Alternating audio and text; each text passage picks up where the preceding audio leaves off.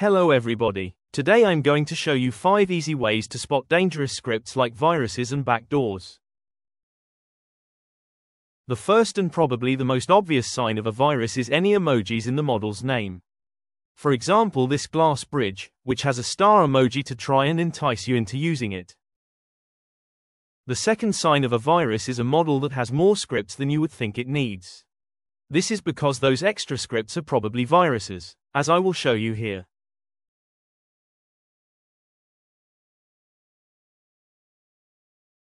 As you can see from what I am highlighting, viruses will typically have over-explanations and technical jargon that is put there to make it seem like it is what it claims to be.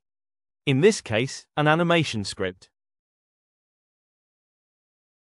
Additionally, there are obfuscated functions that have no relation to animation and are used as red herrings or encoders. Coming in at number 4 are any random tables with multiple strings of words.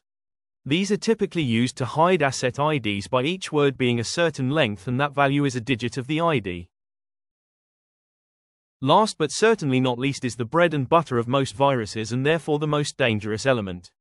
The require function. This function is what gets all the scripts in the backdoor into your game.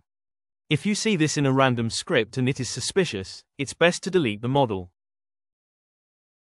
That's all for this video. If you have any concerns, leave a comment. Stay safe out there. Thanks for watching. Goodbye.